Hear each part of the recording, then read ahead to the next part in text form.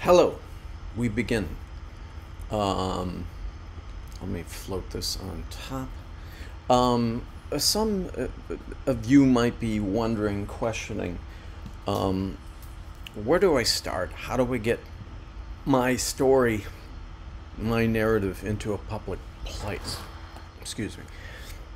Um, does it take money? Does it take collaborators? Does it take effort? Does it take basically capital reserves that you don't have? You're young, you don't want to spend money to make money, but you do want to be devoted to this Aristotelian idea of leisure, which is not leisure time formatted going to Disneyland or having a picnic on the beach, but involves cultural activities,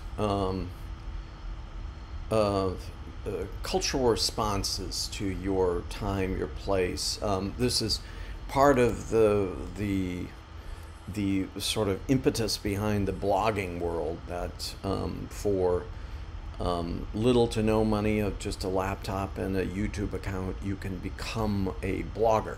But I'm talking about, that's a media world, that is a filmed world, that's a two-dimensional world.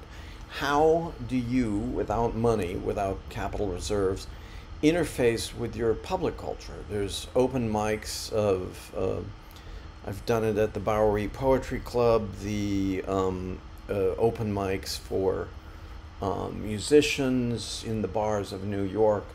So we see in the last episode, we had this general critique of neoliberal capitalism as kind of this unregulated corrosion on the labor theory of value once people move to cities.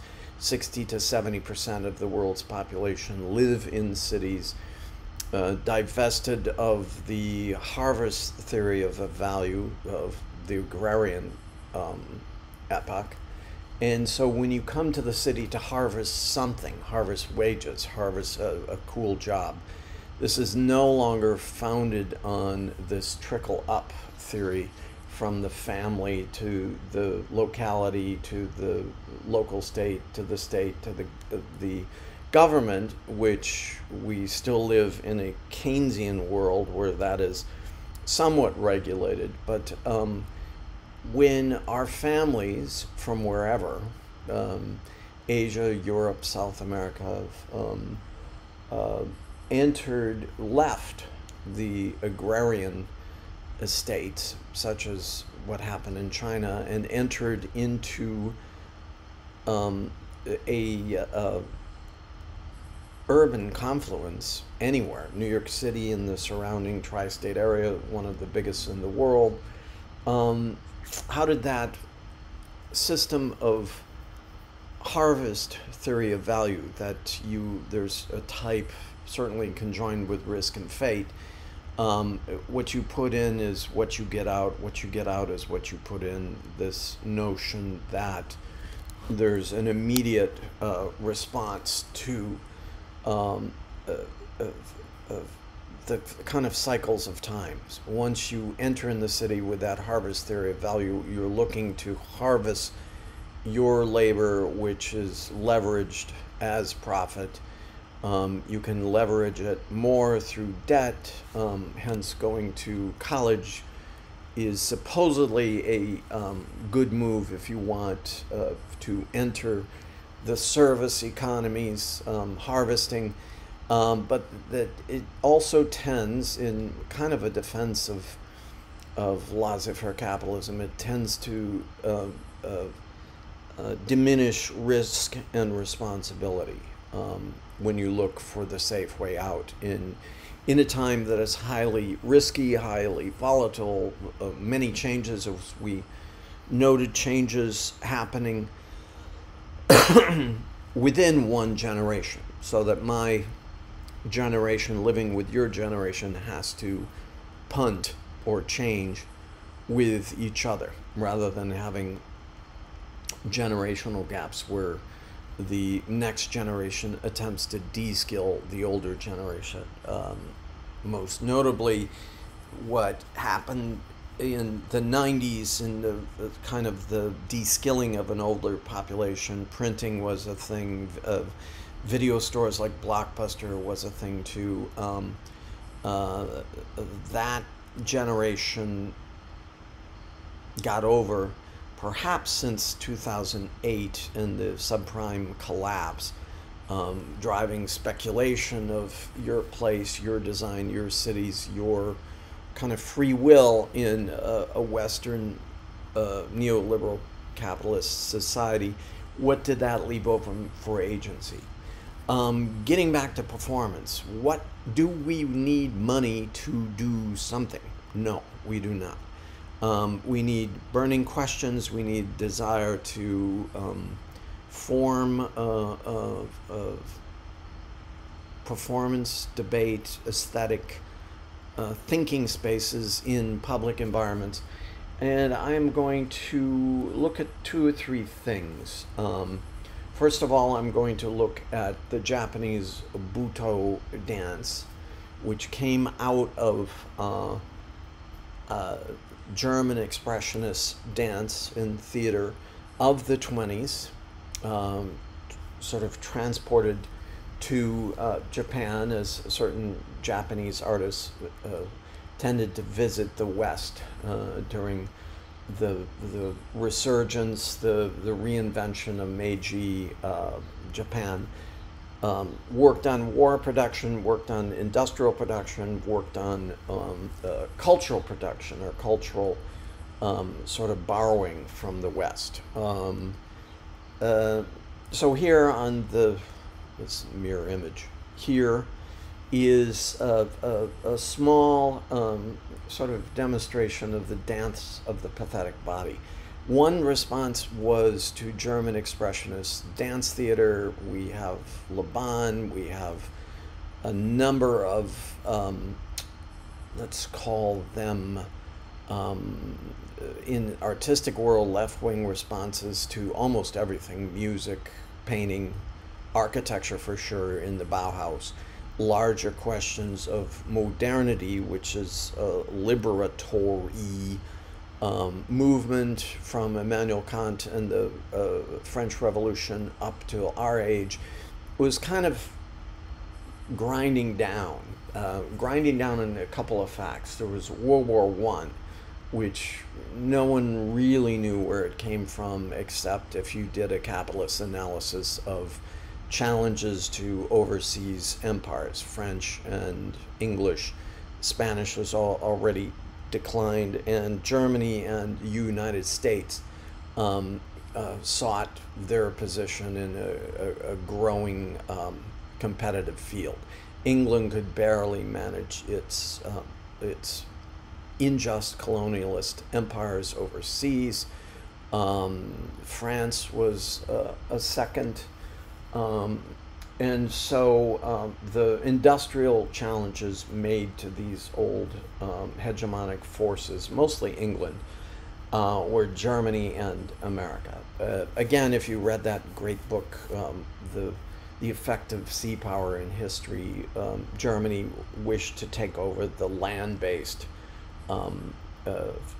hegemony from France, principally by driving east, and America sought to be a major sea power, taking it from England. So the second response to performance form, arte povera, the Italian version of poor art, dealing with found things, involved this very unique, and I worked with a number of these dancers, very unique Japanese form that is very European. The second influence, on top of the collapsed German project of World War I, sort of imploded, but resulted in many, many good debated things, such as the Bauhaus, German painters, German expressionist painters returning from the trenches and trying to express the war. Many of the painters, like Franz Marc and Egon Schiele, I think, ironically, who studied at these new modernist forms, Egon Schiele, and there's one other German painter who would have been in the same class in the Vienna Art Academy as a Corporal Hitler, who applied to art school and could not get in because of his misapplied perspective or whatever it was. A lot of these German-speaking artists had died in the trenches of World War I, large wastes. This should have been a indicator, and it was, that whole societies, borrowing from Bismarck, needed centralized governments to cool off or heat up economies outside of the market forces. Many blamed market forces as the cause of war. Antiquated systems like stronger market force societies such as United States and Germany attempted through force to disrupt the older ossified colonial forces. Japan took its note from the American contact or invasion of Matthew Perry, and I lived in Tokyo and studied this, the Meiji Restoration, attempted to take everything from the West except the core questions, the core, individuality, Socratic method, things like that. But they did love the business suit, which is Napoleonic, which strangely the male business suit has not changed very much since Napoleon, the tie covering the buttons, things like that.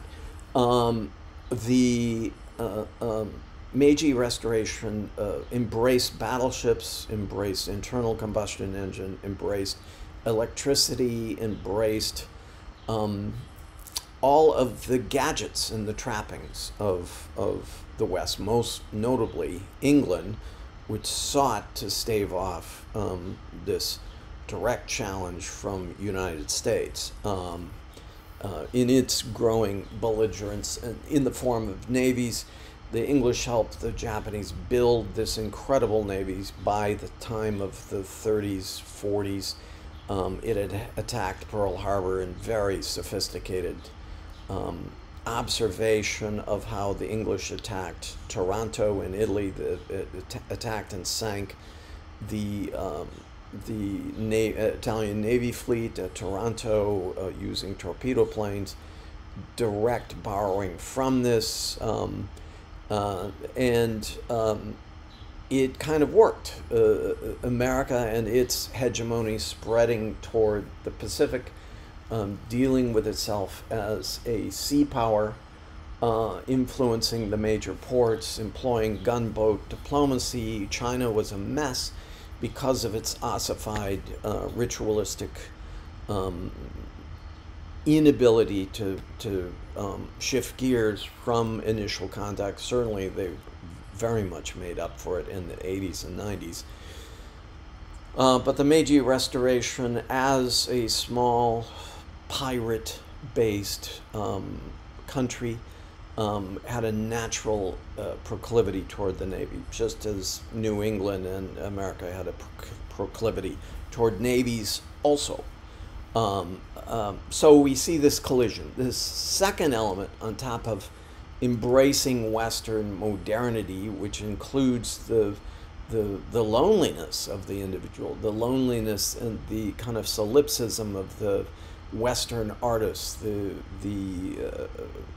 Toulouse-Lautrec painting in brothels, Van Gogh painting in the south of France, slowly going insane.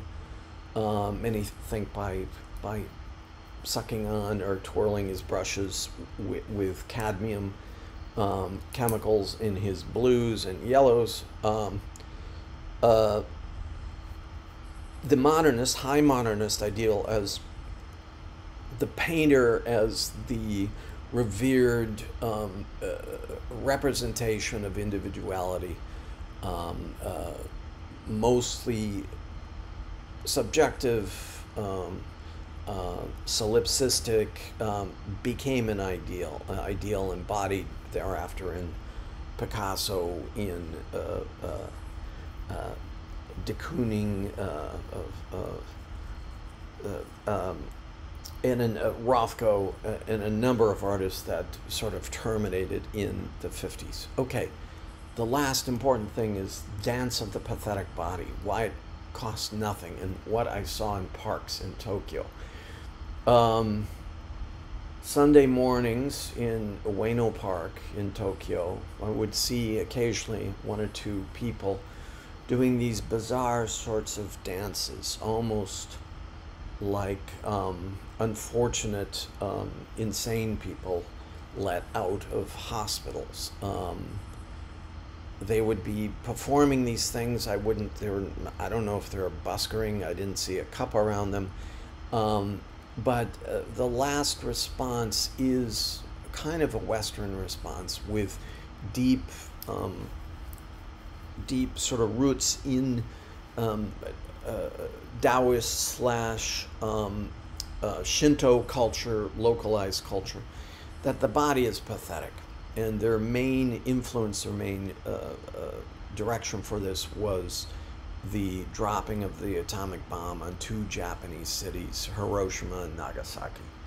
From that, Hijikata and Katsuono were two, much like Asia, they looked toward innovators who eventually, the people after, tried to codify this innovation. There were times when innovation opened up, and this was at pretty much, it started in, both of these dancers were working with German expressionist dance in the 20s, and by the dropping of the atomic bomb in a period of 8 years after the war, to which Japan regained its former GDP before the war, largely through war production from the Americans in the Korean War.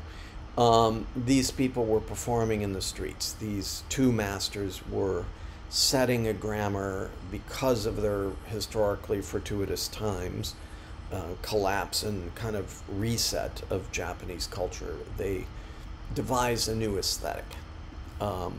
This aesthetic is often to put dirt or powder or some other earthy thing upon the body, have these responses from the inside. Katsuono right here, before World War II, the legend has it, he went to Argentina to see a tango performance, and he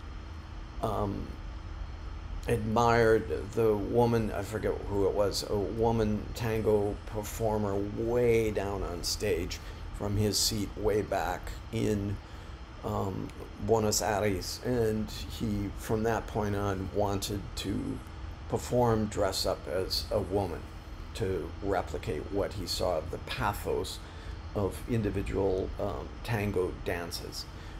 So we have this embracing of the grotesque, because the paradigm of the nuclear age was that the body could be blown out like a candle, can be snuffed, is a beautiful, terrible, grotesque victim of war capitalism, war overheated markets, and the agency of the individual means nothing. So the type of artistic direction that these people, these dancers, do is responsive to site-specific things. Therefore, I saw these performers, I think they could have even been people released from mental institutions. I have no idea, but they seem to be going through some form of performance in the public, not even caring who's watching, seemingly. So we see women, men, finding some sort of energy within, slowing down time, manipulating time. A lot of their dances are extremely slow.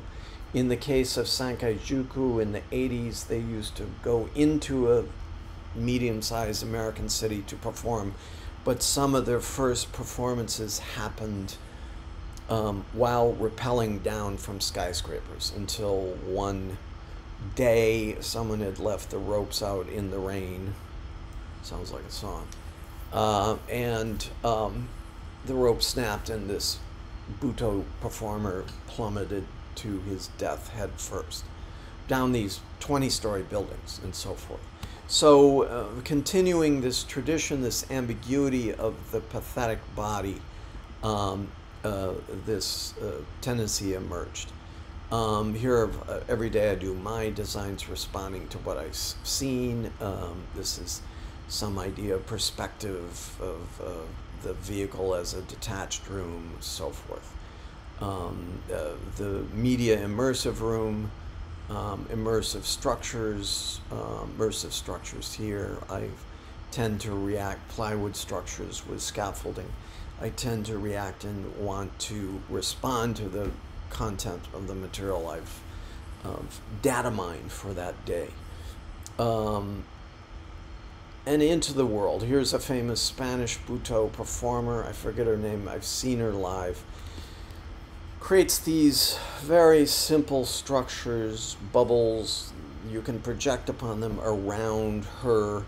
And I can only describe the effect. I've never performed Butho. I've worked with quite a few Butho performers working in media, working in site-specific spaces. They've got quite a following. There are core issues with agency is pathetic, a response to site-specific. There's one guy I know who went to the Ginza Arakawa museum and went in this circular Zen garden. There's influences from Chinese Taoism, Japanese Shintoism, which you could say is a little Taoist, localist, animist, and then Buddhism, mostly Zen Buddhist meditation.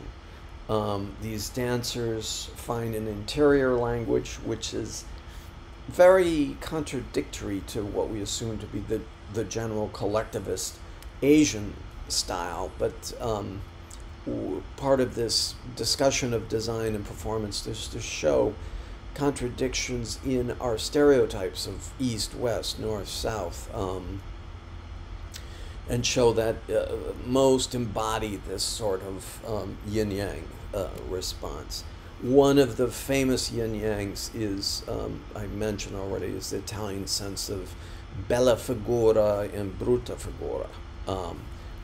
The beautiful figure, the beauty, the looking for the aesthetic, contrasted to the ugliness of a shouting match or a fist fight or of some form of violence in a piazza, mitigated by the homeostasis of the public reacting to it. Brutta figura, seeing something bella, like an opera in Sicily, and audience would bring their tomatoes in case they didn't like the performance. They'd throw tomatoes at the performers. There you go. But short of tomatoes being thrown at performers, we have the penchant for creating architectural shells, costs next to nothing. And here she is performing on the inside. Music, sometimes there's music, it's not important. They could be following an interior language. A lot of Butho performers perform nude or just something basic to cover up their genitalia and cover themselves with white powder. Some do not. Some notions or essences of Butho are changed over each so-called master. There's still that Asian sense of master journeyman. So this was extremely popular form in the 90s, early aughts. I don't know if it's making a resurgence. And here she is. She's specifically she's Colombian. So many cultures, and I think this performance is in Colombia somewhere. Floating point wave. Zemina Garnica. Shige Moria. He's Japanese. So these are of certain Westerners who've taken on the Butho clowns, Tavo Smith and Ben Stuber. Again, here's the white powder, the almost nudity, the response, There's certain whole troops of Butho people. There are people who dislike Butho intensely as a strong direction one way. Critics of Butho, people subverting Butho. A lot like when American jazz started during the 20s, pre-war, in African American South and New Orleans, and then traveled north, that it was a very strong, definite, clear, aesthetically viable art form such as jazz. And then within it, the jazz practitioners, especially in the 50s, started to change it. Out of that grew rock and roll. Out of that grew kind of experimental jazz, experimental neoclassical music, so forth. So out of this German expressionist dance, we don't have enough time to talk about Laban, the German influences. We see this response to dance of the pathetic body. It's aiming at an ugliness, kind of, or at least a pathos of the body. Some bodies are very attractive, and then a male, female, cross-dressing, different variations, and they perform in this duet. Is interesting notion of performing together from interior languages, from trying to coordinate kind of movements and acceptances. There are whole troops. There's a famous all-girl Butho troupe who pay the rent by working in a strip club at night and performing Butho in the day. So there they see a continuation and even a critique of patriarchal capitalist society by using, which relates back to our original discussion of leisure. What should we do in our leisure if we're bean counting or stratified or straitjacketed into formatted things like Disneyland, these amusement parks, even escape rooms, so forth, even, you know, middlebrow to highbrow drama. What is leisure? What are we doing with our time? Simone's in Butho dance, there's kind of a return and reverence for nature. Again, the costumes are non-typical self-portrait covered with the flower or the white dust. It gets into the more kind of romantic, emo sort of poetic thing with beautiful people doing these grotesque dances. That had a dimension, beauty, which we can relate to this yin-yang, or in Japanese is called wabi-sabi. There are other practitioners who want to showcase the kind of fragile neo-romantic beauty of the performer, take away this grotesquerie. To me, this is a little middlebrow and kitschy, just what cloying, fatuous, what they're trying to do with the beauty. They're sort of went into other directions, like NYU performance studies goes from Butho into the vernacular pole dancing, rope dancing, the American form, which could be grotesque as well as beautiful, is what you are doing to show the male and female body in process and form. So this leads to other forms of grotesquerie. Here's a Japanese master who performs away from audiences in the woods. So it brings up an interesting question: do we need an audience? Obviously, we're seeing this well-composed black and white photograph of his experience, but no money.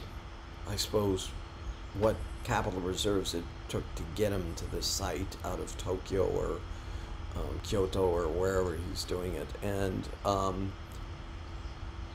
he was in need of a camera in order to get this message out, which is also is the elephant in the room.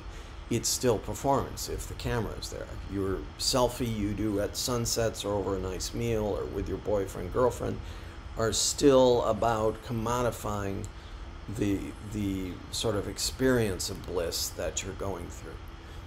Here he is on Mount Fuji. I've been up Mount Fuji, the big volcano outside of Tokyo.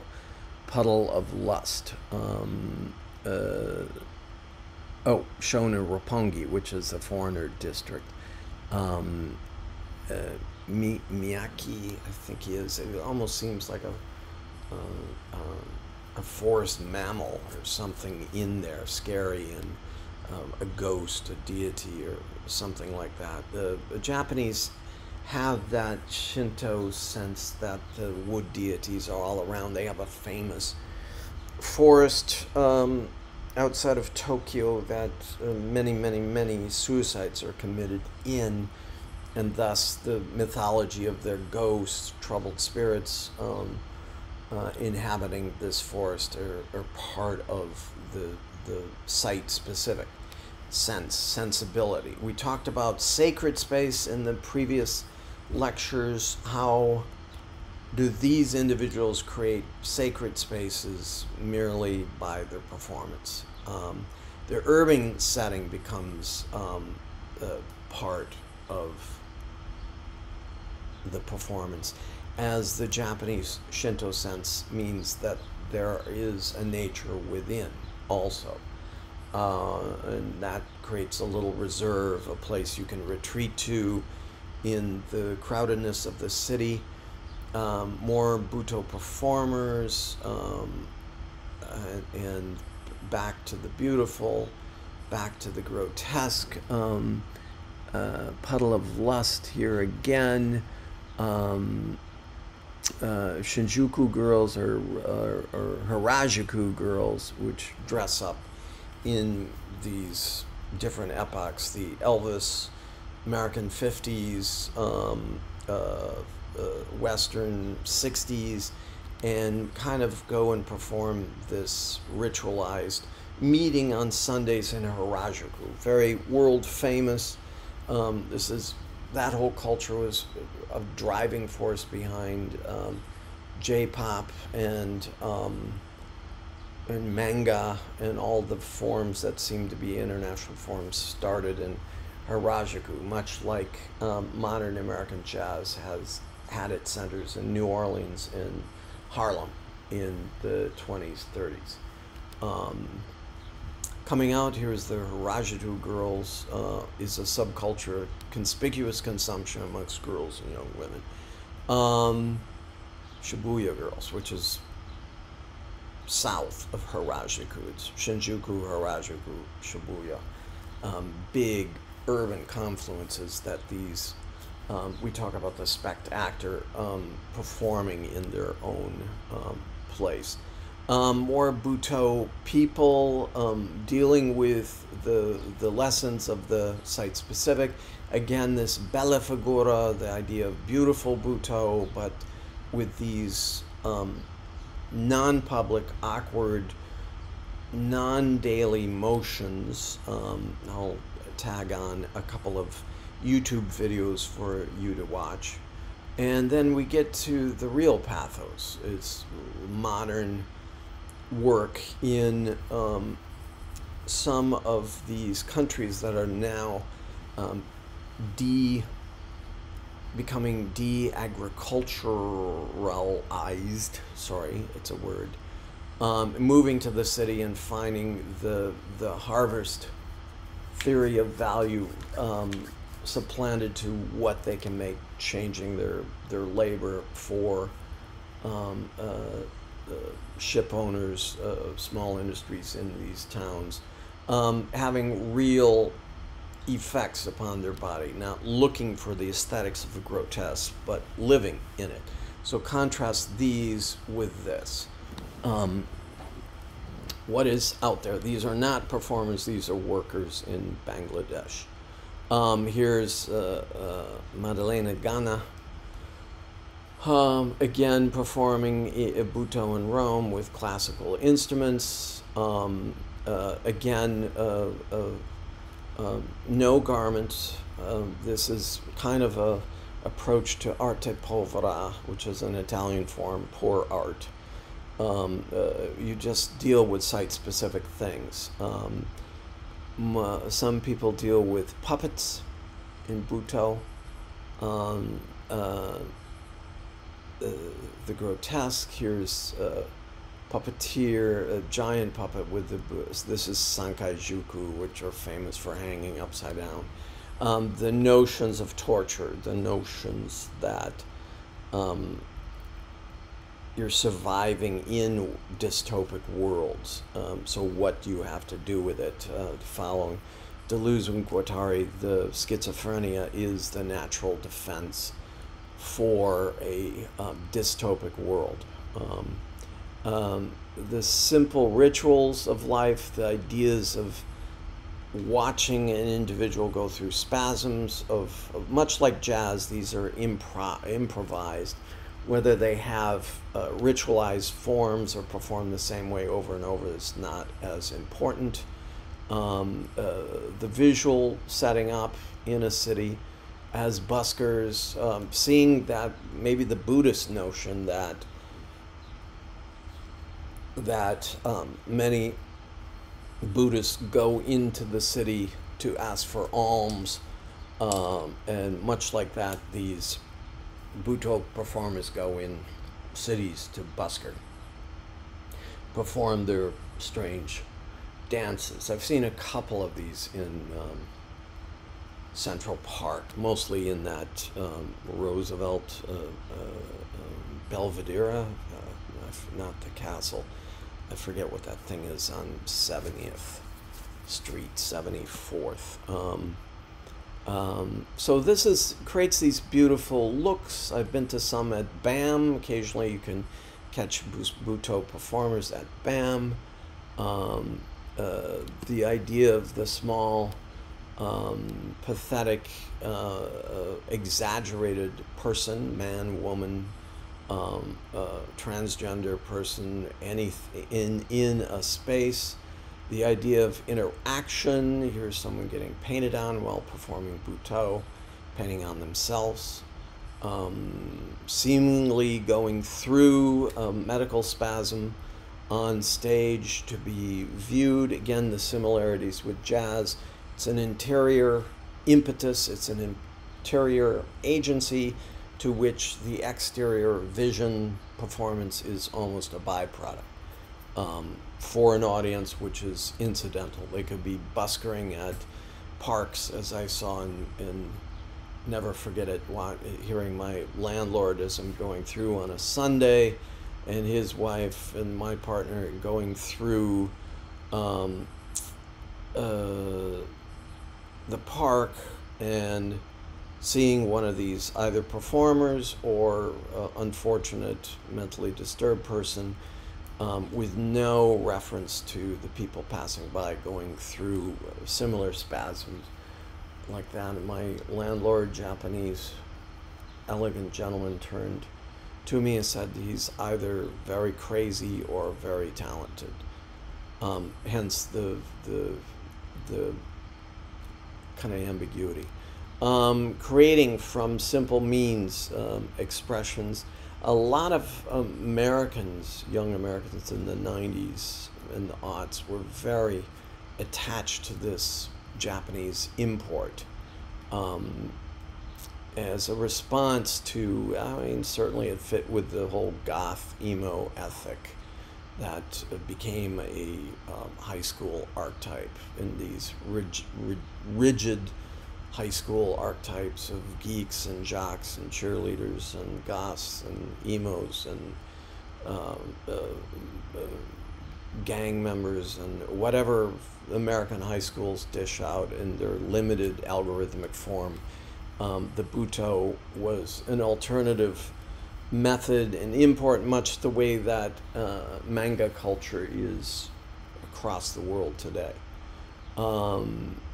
Again, both men and women are drawn to this art form, the site-specific, taking what we expect of ballet performance and having her react in Butho forms. There's, even in the grotesquerie, there's a type of beauty here. A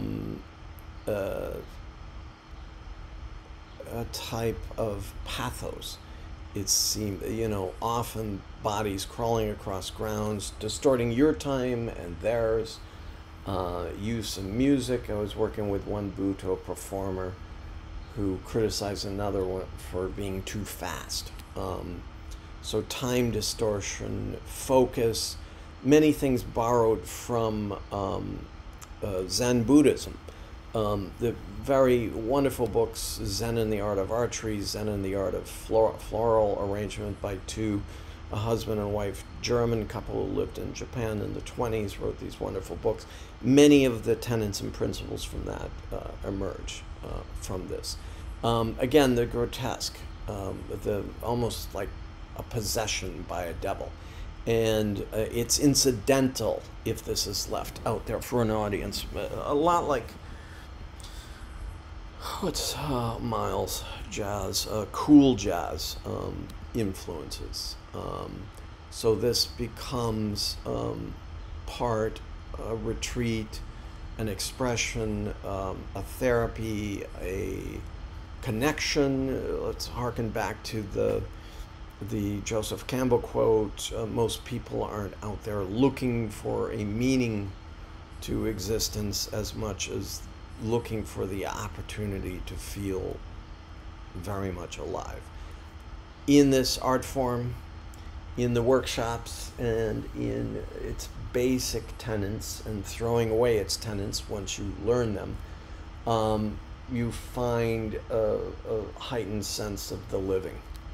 The ambiguities it creates outside of a performance environment, the ambiguities it creates with desire and sexuality and notions of gender are put on its head.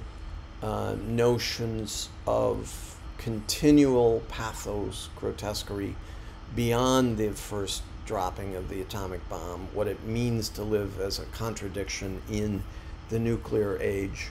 All of this is part of Butho, which I see in this photo reminded me a male head next to the female body. This notion of both no theater and kabuki. No theater coming out of Buddhism, meditation, specifically playing with time in that. Kabuki being an exaggerated form of opera, Japanese opera, with a lot of costumes, a lot of pomp and circumstance, a lot of rigidified performance space. The no theater just took place in basically 4 columns.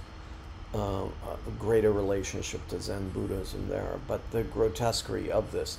The Japanese Shakespeare, Chikamatsu, wrote a number of brilliant dramas, mostly about the clash of the 4 cultures, the nobles, the samurai, the business people, and the farmers, peasants.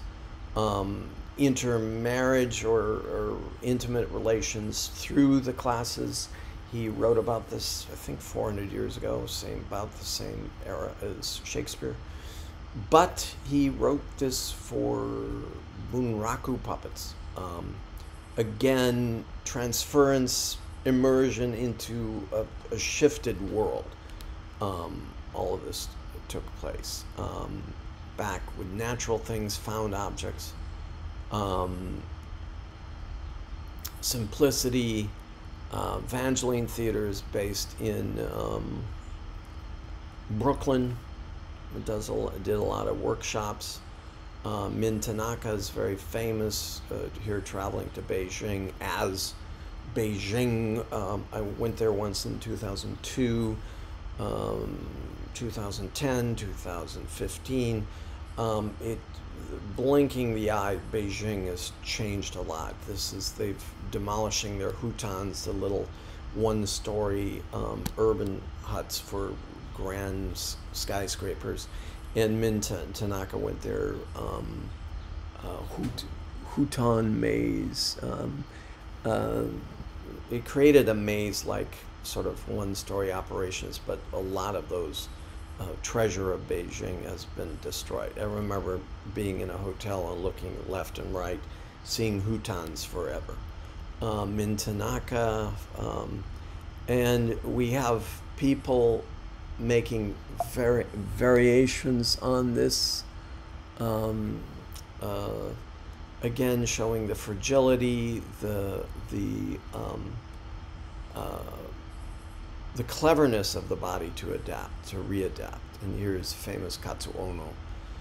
I saw him perform at a cultural house in Roppongi years ago. When was that? 96?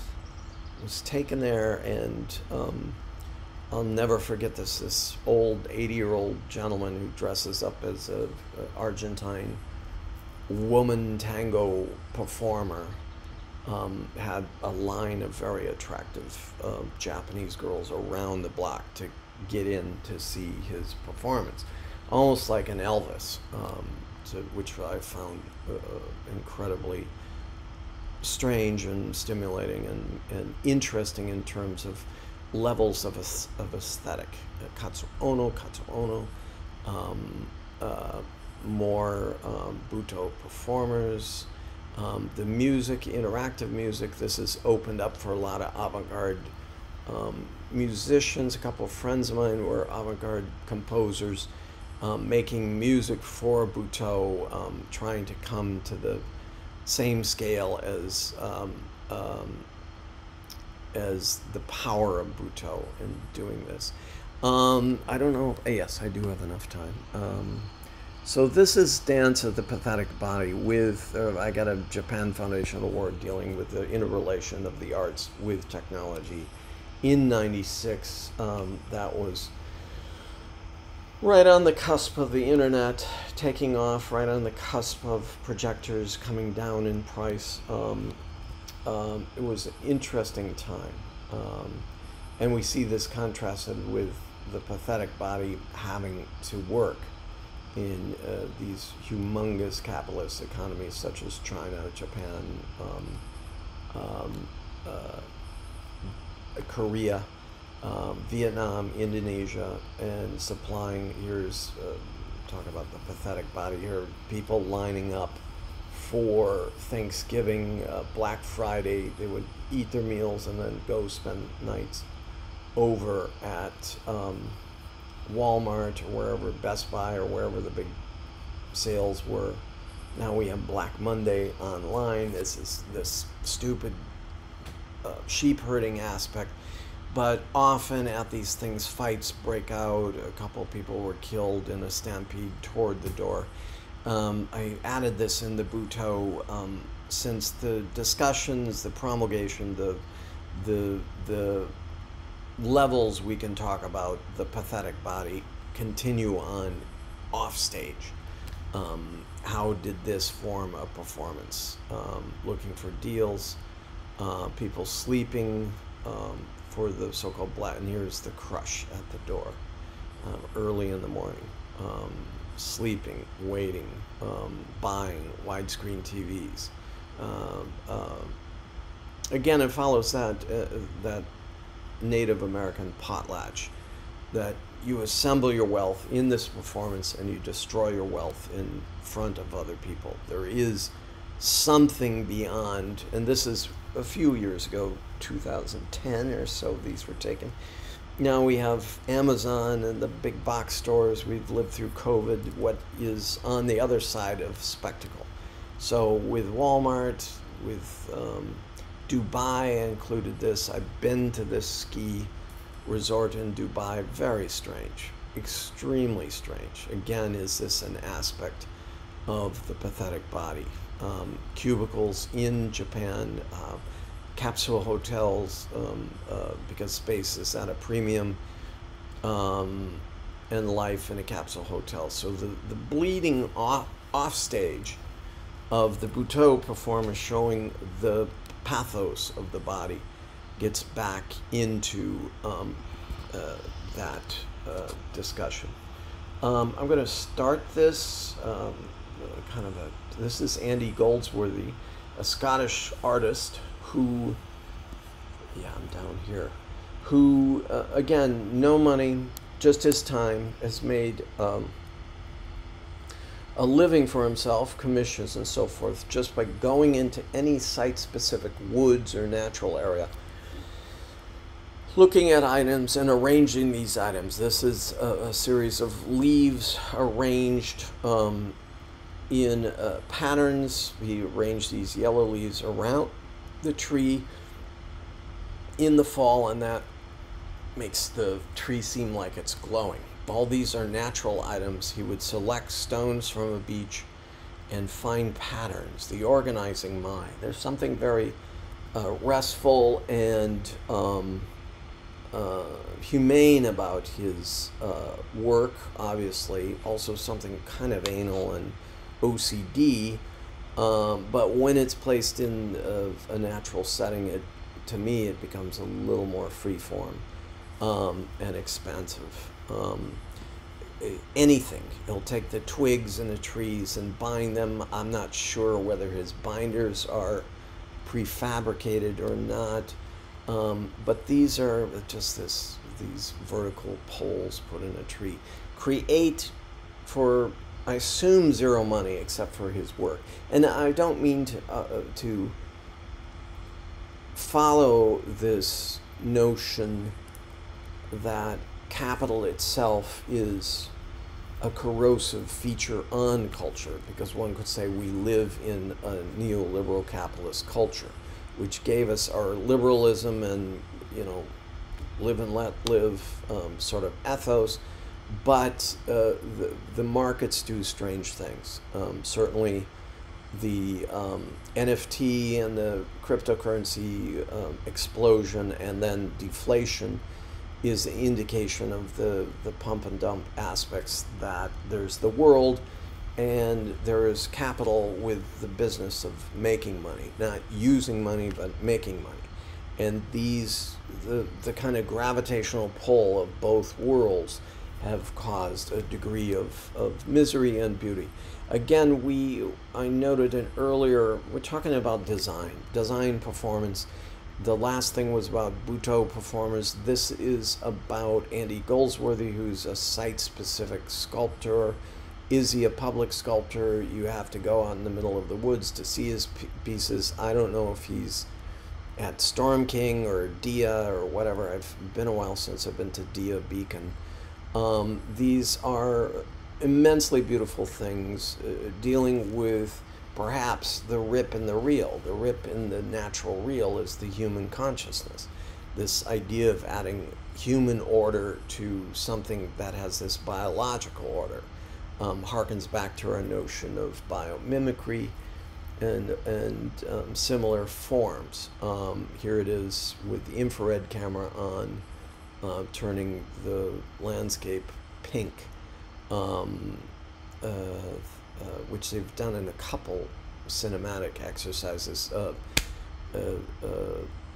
Beasts of No Nation is about child soldiers. They did one section where the kids are high on some drugs as they're about to attack a government force.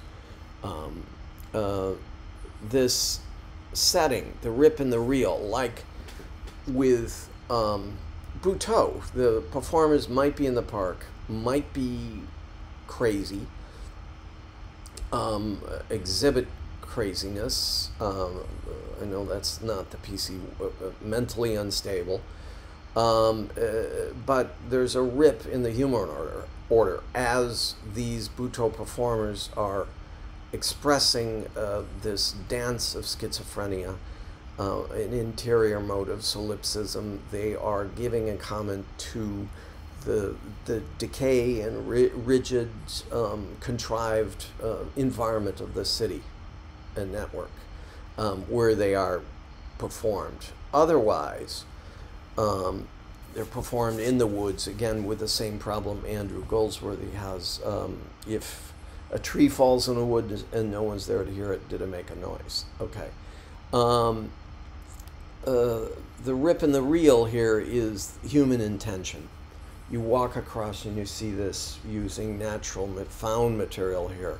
And this is an aspect of human volition, agency to create these forms.